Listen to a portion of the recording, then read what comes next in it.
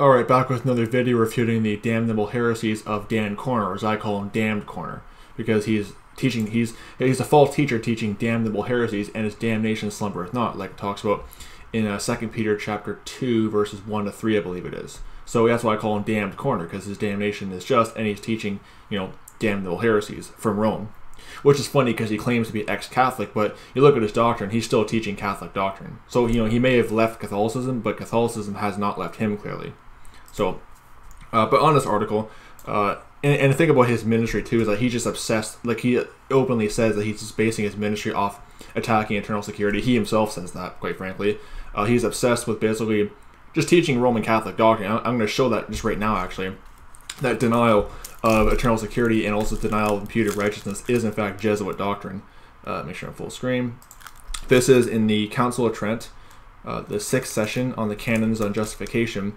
At around canon number, I believe it's 23, listen to what it says.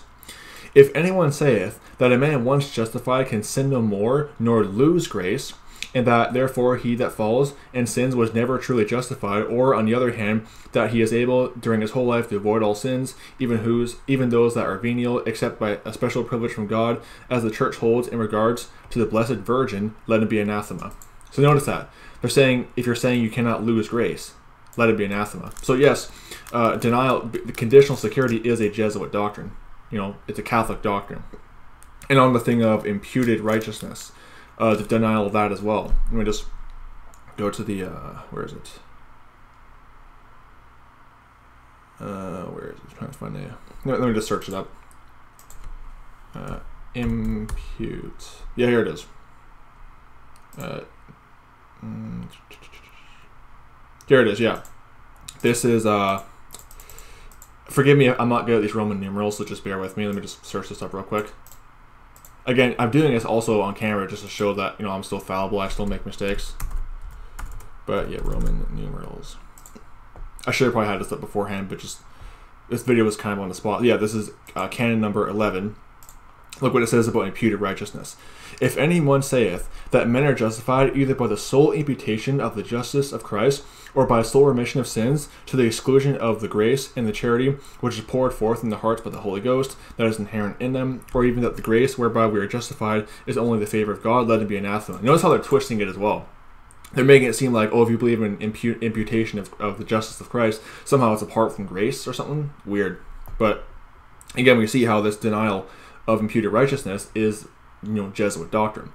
So here you have him, and watch the double speak of this guy as well. This is a very common thing you'll see with these, former Catholics who are into the street preaching movement, is they use this Jesuit type of double speak. And like I said, as far as I'm concerned, Dan Corner is still a Catholic. He may reject all the Mary idolatry, he may reject the heresies of infant baptism and the pagan heresy of baptismal regeneration, but as far as salvation plan goes, he's still a Roman Catholic. He's still a Catholic in his gospel, basically. Like I said, he may have left Catholicism, but Catholicism clearly has not left him. It's just that simple. But he says here, people in the Old Testament were not justified by the law as some think. Now watch the doublespeak. We're not justified by the law, but watch this. We can be assured of this because no one will be declared righteous in God's sight by observing the law, Romans 3:20. But in my other video, he flat out says you have to do good deeds to basically keep your salvation. Notice the doublespeak. Since this is true, how then were they saved? Surprisingly, they received imputed righteousness just like we do today under the new covenant. Also notice the non-dispensational thing. See, again, when you're non-dispensational, because under the Old Testament, I'm just going to come on and say it, if this people don't like it, whatever. Under the Old Testament, they were not saved the same way New Testament saints are. Hence why they went down to Abraham's bosom. Didn't go up to heaven. Because why? Well, they had to do the animal sacrifices. See, this is the thing that non-dispensationalists in particular don't really seem to address, is that if saints in the Old Testament were saved the same way New Testament Christians are, why did they even go down to Abraham's bosom? Why was there animal sacrifices being performed? They can't answer that. Because if they were saved the same way we are today, they would go straight up to heaven. Because why? Well, if they're saved by the blood of Christ back then, there would be no need to go down to Abraham's bosom because they already had the perfect sacrifice on them. If they're saved by looking forward to the cross, as they say. But the fact they went down to Abraham's bosom, because again, those animal sacrifices, they were to cover sins. You can read about that, by the way, and because some people think, oh, they're just symbolic. No, they actually were needed to atone for sins. You know, they would cover your sins. You can read about that in Leviticus 4, Leviticus 5, Leviticus 16 talks about that. So many scriptures. Okay, they were covering your sins, but they were not the perfect sacrifice. Hence why they could not fully wash away your sins like the blood of Christ can. You know, that's what Hebrews 10:4 is talking about. It's not saying that the animal sacrifices never had anything to do with the atonement. It's saying that they basically were not perfect and they could not amount to what Christ's blood did. You know, they cannot wash away all your past, present, and future sins because the animals themselves were so corruptible, as well as the high priest offering them. They themselves were also sinners. You read about that in Hebrews chapter 5, verse 1-5, and Hebrews chapter 7, verses 21 down to verse 28. And that also destroys the whole Roman Catholic Mass as well, by the way, which I did a video on that. But again, this is a bit of a side issue, but just showing the kind of mess you get yourself into when you're non-dispensational, when you refuse to rightly divide the word of truth, which is not surprising since he uses a lot of the modern, papist versions of the Bible, the perversions basically, which actually take out rightly dividing from 2 Timothy 2:15. But anyway, I'll go on. I could say a whole lot more on that, but I'm not gonna. He says examples of such are Abraham, Genesis 15 verse 6. Whatever. Goes about how they had grace imputed to them. David also taught of imputed righteousness in his era in the Old Testament. And again, when you're non-dispensational, he ignores that David was a typology of a New Testament Christian, but he was not, he was not saved before the blood of Jesus Christ. Okay, nobody was saved in the Old Testament. When I say saved, I'm kind of using that like in jest, because they were not in hell, but they were not in heaven. They were in Abraham's bosom until the sacrifice of Christ happened. Then there was that resurrection of Old Testament saints. You can read in Matthew chapter 27. I believe it's verse 50 down to verse 53, if I'm not mistaken. Again, not in my notes, just kind of on the spot. In spite of this fact, we read in Ezekiel 33, verse 12 to 13, again, goes back to the Old Testament to try to disprove eternal security. Here's the thing, too. Again, it goes back to the whole thing. Again, I'll keep saying this over and over again because he's an example of the mess you get yourself into when you're non-dispensational, of the heresies you can get yourself into. Anyone who goes back to the Old Testament, I'm just going to come out and say, anybody who goes back to the Old Testament to prove that you can lose your salvation today, they've already lost the argument. They've already lost, because that was, Ezekiel 33, verse 12 to 13, that was when there was Jews under the law. Okay, New Testament Christians are not Jews under the law. It's plain and simple. So he says, we're not saved by observing the law, but then we're going to go back to verses that are under the law to say that you can lose your salvation today. Again, when you're non-dispensational, it's just a world of contradictions. But back to the full screen. And by the way, too, I'll just point it out as well, non-dispensationalism is also Jesuit doctrine as well. Because you'll see Roman Catholics go back to verses about the Davidic kingdom and apply it to the church today. They'll go back to I think it's Isaiah 22. Again, I can say more on that, but non-dispensationalism is also a Jesuit doctrine. But he says, which again further shows that he may have left Catholicism, but Catholicism hasn't left him. Anyway, I've got off on a far enough rabbit trail. Back to the main subject of the video, which is showing his false doctrine. He says, why then do people under the New Testament think that because imputed righteousness, our righteousness is our righteousness in Christ, that they can afterwards turn to evil, the wrong plan of salvation, or basically what he's doing is he's straw manning. So what he does is that because here what you have, I'll put it this way, okay? So this is what these heretics don't understand, is that you have kind of I call it doctrinal false dichotomy. Is on one side you have the hyper antinomians, the easy believers like Jack Smack 77, who actually do believe that you can just live however you want and there's no repercussions, like temporal repercussions basically. Then you have the extreme other side, which is the hyper Pelagian work salvationists like this heretic Dan Corner, or guys like Jesse Morrell. Both sides are false. Okay, both sides are heretical and teach false gospels. Okay.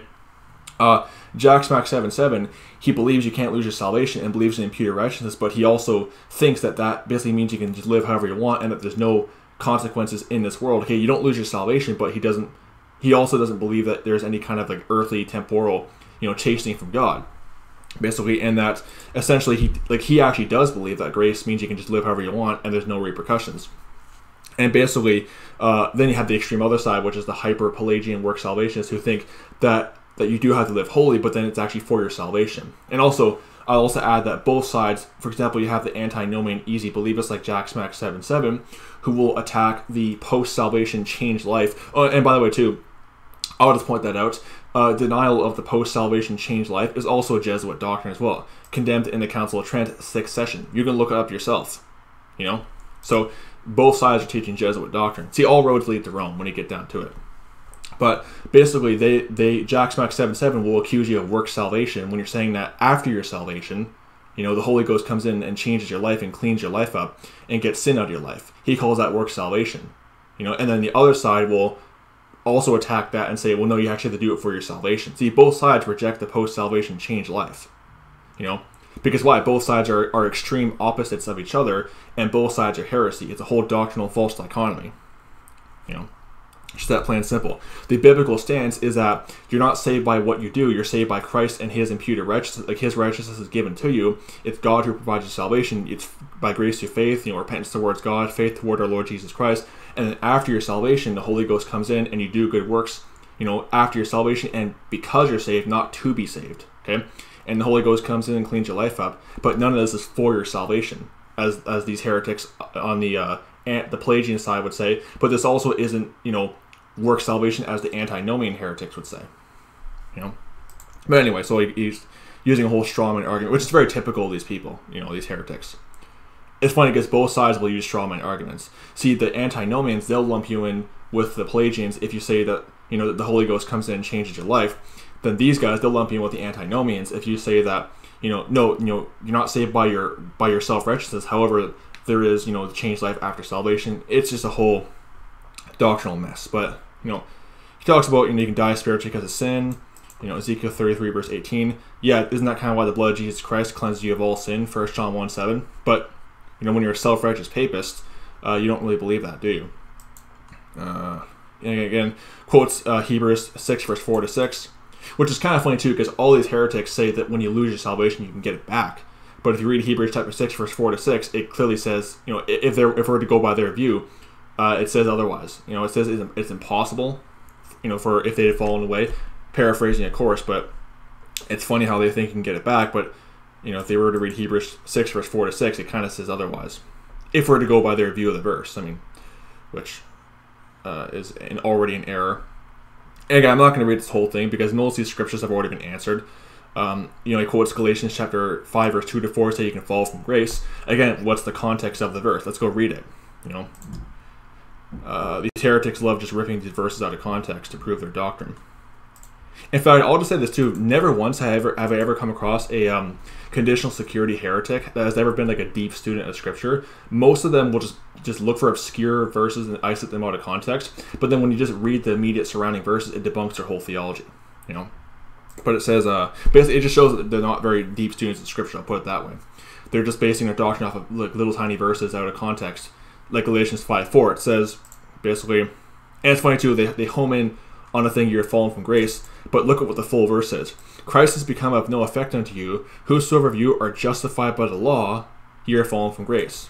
Okay, what's actually going on in this verse here? What does it mean when he says fallen from grace? He's saying that basically if you're trying to justify yourself by the law, then basically Christ has become of no effect unto you. And if that's the case, then you're no longer under grace. It's just that simple. See, they won't deal with the full context because it actually condemns them. Because they're trying to justify themselves. When it says Christ has become of no effect unto you, why is that the case? Well, because you're trying to justify yourself by the law. If that's the case, you're no longer under grace. Because why? With John chapter 1 verse 17.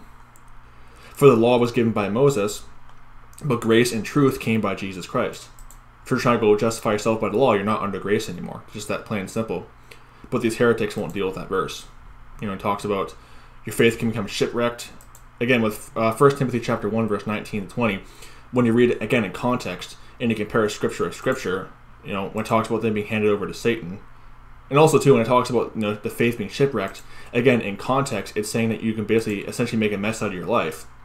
Let's go to that verse. 1 Timothy chapter 1, verse 19-20. Paul's saying basically in context, you can make a mess out of your life and basically make your faith as if it was shipwrecked. Okay, and when it talks about have I delivered unto Satan that they may learn not to blaspheme, again comparing scripture with scripture, which is what these heretics will not do. What does it mean to be delivered unto Satan? If you're in the context of a saved person, because here's the thing too: if you've lost your salvation, you don't have to be delivered unto Satan because at that point Satan already has you. If you've lost your salvation, the moment you become lost, you're already a child of Satan. You don't have to be delivered unto him. So what's going on in the text there? Well, when it talks about 1 Corinthians chapter 5, verse 5, to deliver such an one unto Satan for the destruction of the flesh, that the spirit may be saved in the day of the Lord Jesus. So they won't read that verse. When you're being delivered unto Satan, it's basically physical chastening. It's essentially it's a form of physical chastening from the Lord. You can see examples even back under the Old Testament where, like I think it's 1 Kings chapter 17 talks about, how God could put a lying spirit in their mouth, or how also, let me just go to the other verse. Because it is true that it is a scriptural fact that God can actually send an evil spirit to afflict somebody if they're in sin, as a form of chastening. 1 Samuel chapter 16, verse 14. And that's another thing too. These heretics have zero knowledge of the chastening of the Lord. They don't really seem to get that. Where is it? Here it is. So in verse 14, was it frozen now? Oh, verse 14 talks about the spirit of the Lord departed from Saul, and an evil spirit from the Lord troubled him. Then it talks about how an evil spirit from God troubleth thee. Why? God was punishing him by sending an evil spirit to go and afflict him. Again, that's 1 Samuel chapter 16, verse 14 and 15. You can go look it up. Okay.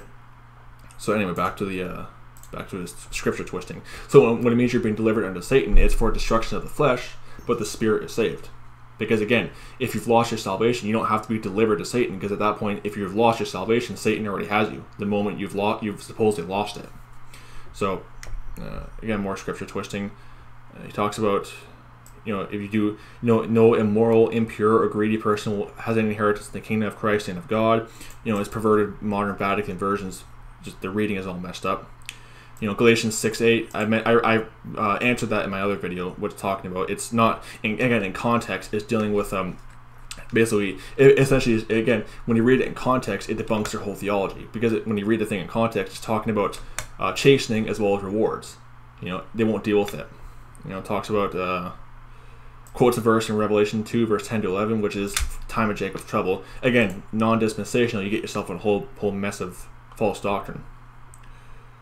And some may say, why aren't you reading the whole thing? Well, quite frankly, I don't have to, because all these verses can be easily debunked. But the bottom line is that, like I said earlier, they have zero understanding of the chastening of God. Here's a good scripture on that.